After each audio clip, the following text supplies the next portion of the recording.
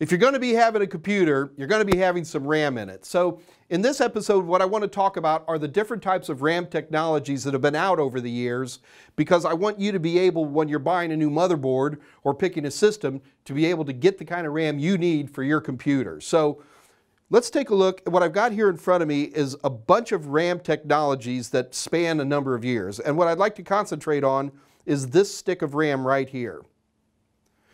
This is, as far as I'm concerned, the original RAM. This is known as synchronous DRAM or SDRAM. There was RAM before this, but it was the RAM of your forefathers, and I don't want to talk about it. It's not on the exam, and if you find a computer that still uses that ancient RAM, well, it's probably going to be in a museum. So anyway, SDRAM is interesting because in other episodes we talk about the system crystal that sets the metronome for the CPU. Well, synchronous means that it's synchronized to the same crystal. And that's very, very helpful because any given click of the clock, we can count on this stick of RAM to do something for us. So SDRAM was the first one out of the box. Now, what's important for me is that as you look at this stick of RAM, there's a couple of things that I want you to notice. Number one, this is 168 pins. Go ahead and count them real quick. Oh, I'm kidding. But what is very important is you'll notice that there are two notches. SDRAM sticks are the only type of RAM out there that have two notches that you're going to run into anymore. Now, SDRAM runs fantastically well, but just like your CPU has a speed, your SDRAM has a speed. So when we talk about SDRAM, we talk about the speeds associated with it. So with SDRAM, it was just running whether your motherboard speed was 66 megahertz, 100 megahertz, whatever it was, that was just the speed associated with it. We're going to see that that gets a little bit more complicated as the technologies improve. So the first big leap forward from SDRAM is this stick right here.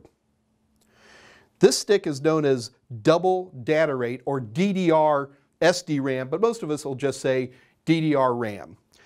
DDR RAM's double data rate is the clue. Basically, for any one given click of the clock, this would give us 2 bits of information, which was a huge breakthrough and really sped RAM up a lot.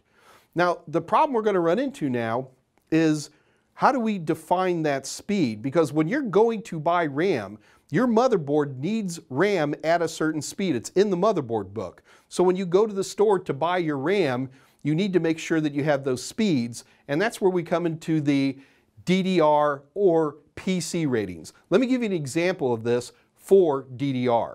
Here's some examples of DDR speeds that we used to see. So you'll notice on the left we have a clock speed, and this is basically the speed of the motherboard itself.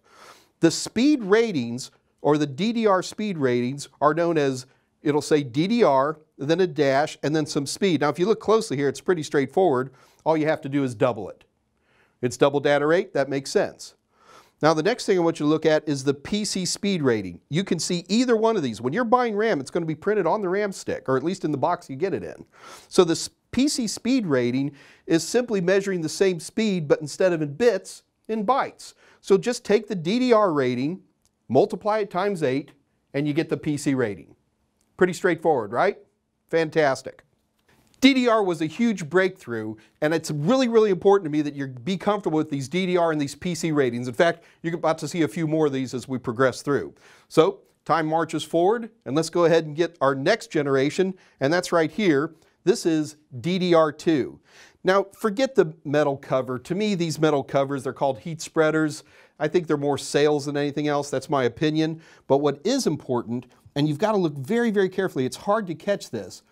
So, if SDRAM used a 168 pin, DDR used 184 pins, and notice there's only a single notch. DDR2 uses a 240 pin. And it looks like the notches are in the same place, but if I put them right next to each other, notice the subtle offset between those two notches. Be glad for that. The idea is that one particular motherboard is going to use one particular technology of RAM, and they don't want you to accidentally put DDR into a motherboard that needs DDR2. So we're glad that the notches are a little bit offset. DDR2 really set the standard for RAM on systems, and it had a long, long lifespan. It also had some speed ratings. Let's take a look at those. So here's a table of common DDR2 speeds. Now keep in mind, in all these tables, I don't list every possible speed. It would be 40 feet long, but these are the more common ones. So once again, we look at our core speed, which I call the motherboard speed, and you'll see that's the speed of the system crystal itself. Now with DDR, it goes ahead and does the double, as I'd mentioned before, but with DDR2, it actually doubles a second time by using this interesting function which you call a prefetch. But the bottom line is DDR2 was really 4 times faster than regular SDRAM, twice as fast as DDR. So if we take a look at this, first of all, when you look at the speed ratings, again, these are printed on the boxes when you buy RAM. Notice the DDR2, the actual DDR2 rating is going to say DDR2 on the box. And on the box, when we're talking about DDR2, you'll see it says PC2 and then whatever speed. You go ahead, look at the third column, multiply it times 8, and you get that PC rating. You always multiply times 8. Remember that, it's on the exam. So what is important, if I'm holding 2 different sticks of RAM and I don't have the notches memorized so I can't tell them apart, and the sticks don't say DDR or DDR2, all I need to do is look at that PC rating. If the PC rating says just PC dash, then we know that that's DDR. If it says PC2 and then a dash, then we know that it's DDR2, just by looking at the speed rating. Fantastic. Let's go ahead and keep marching on. Now, what I've got right here is DDR3.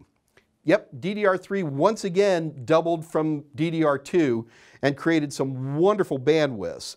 Now, again, if we look at the sticks very, very carefully, by the way, DDR3 uses a 240 pin stick just like DDR2 does, but again, can we catch it on camera? It should be more obvious this time. We can see that the slots are very much offset, so you can't accidentally put it into the wrong motherboard. DDR3, it didn't have that long of a lifespan. It was around for a while, but it also introduced some much faster speeds. Let's take a look at those. So at this point in the game, I'm hoping you're kind of used to looking at the table. So on the left, once again, is our core speed. Notice that the core speeds keep getting faster and faster. Technology marches on. Motherboards are getting faster.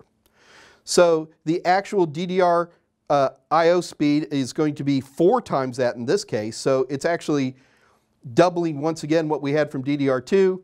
So our speed ratings, now look, this is very important. See it says DDR3, see it says PC3. That's how you know the speed rating defines the actual technology of RAM. Just because it says PC3, just because it says DDR3, we instantly know that we're talking about DDR3 memory, and all you have to do, once again, let's take a look at the top one where it says DDR3-800, multiply it times 8, and you get the actual PC3 speed rating. People will say to me, Mike, why is these 2 different speed ratings so important? Well, the answer is pretty simple.